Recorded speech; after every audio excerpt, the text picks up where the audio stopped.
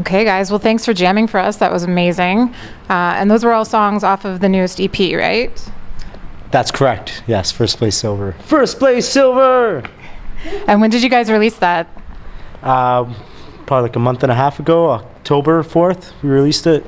Yeah. And that's the follow-up to your first EP, Shoebox Sessions? Yes, that's right. The Shoebox Sessions were our kind of, it's a bit of a glorified demo in a way. We recorded it ourselves at this little studio in Parkdale called Shoebox, and we actually got evicted from that place for playing too loud.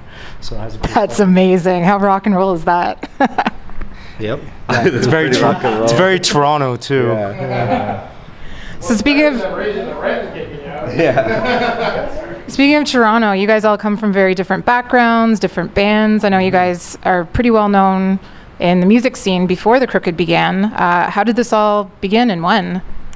Well, it all started when I was touring with other bands. I got the urge to start doing original music again, and actually Del, our drummer, was one of the first people who was like, you should do this. He was really encouraging it, and he booked my first 2 solo shows, and then I was like, hey Del, we should jam together.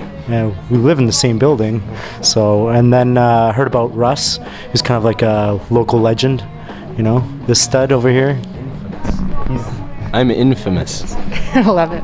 And then, funny enough, we put out an ad on Craigslist for a guitar player, and Nilesh answered it, and he was still living in Berlin at the time.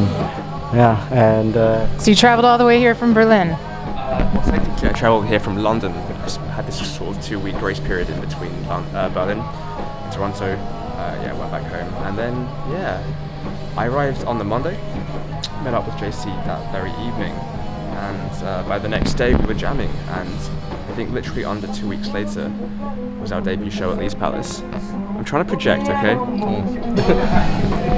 And that's how it began. That's pretty great, though. Like, it seems like it all came together pretty quickly, and you guys seem really comfortable with each other. Like, how's the journey been so far? We're a little too comfortable with each other. But yeah, it's been great. It's like these guys quickly have become my best friends, and you know, I'm pretty sure they feel the same way. It's nice playing in a band of brothers. People will see that when they come to our shows. They're like, you can tell you guys are not just a band you play on stage with each other, but like clearly there's a unique connection there. Well, it definitely shows through. You guys play tight. It's totally awesome. What's next for you guys? We're gonna do some more demos. We're pretty much done shows for the year. So in December, January, we're gonna work on some demos, and then we got Bovine on February 2nd, and hopefully Europe next year. I think that's what we're hoping for. Europe sounds amazing. That would be great. I'm sure you guys will do it. Yeah, we love Canada, but it's too big. Yeah, we're such an international band. Like Nilesh is from the UK, and he's got roots in Germany. I've been to Europe a bunch of times to tour as well. Russ is Swiss. He speaks French. I speak Spanish. Love to go to Spain as well. You know, so we're gonna make it happen in 2019. So is that where some of the influences come in then? Because you guys are like pretty diverse, your music, and there's a lot of different sounds in there. It sounds like you're combining so many different things. Do you think the multiculturalism is a big part of that, or? Yeah, I can't imagine it not being, for sure. Even if it's subconsciously, it's always comes out, I think. Just having fun with each other and just having a relaxed environment gives a good area to create.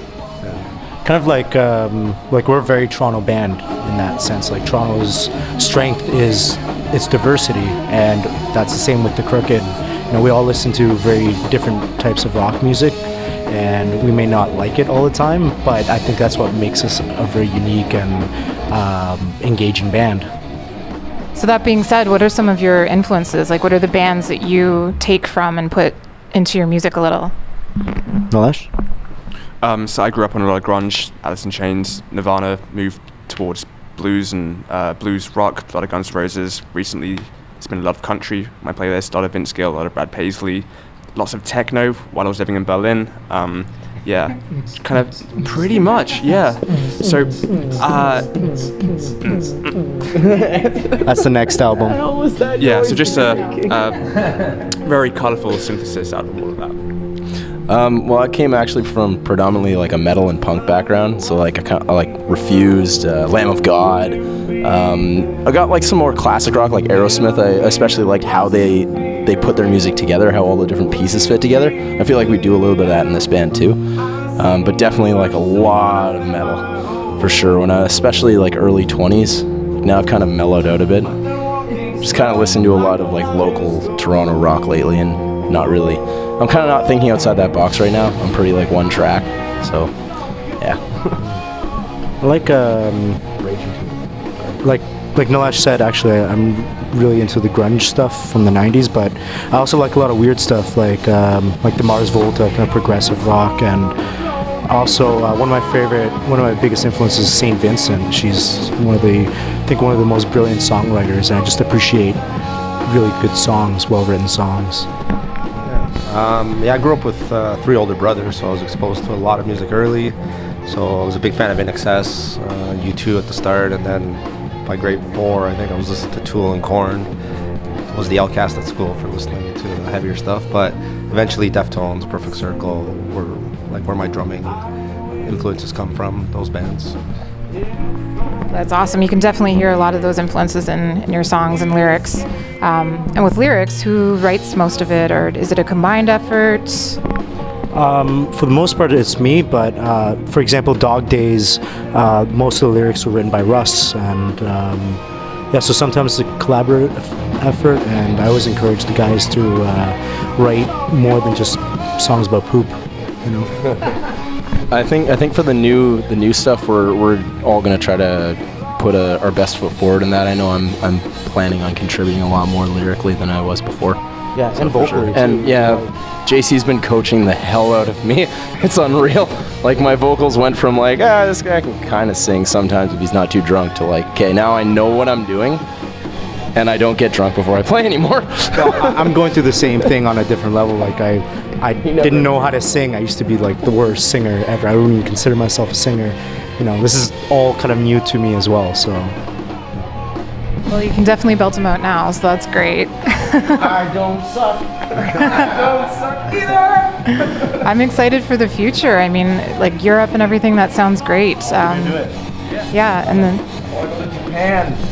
Hear that, guys? Japan. Okay. Maybe 2020. I have the Pikachu onesie already.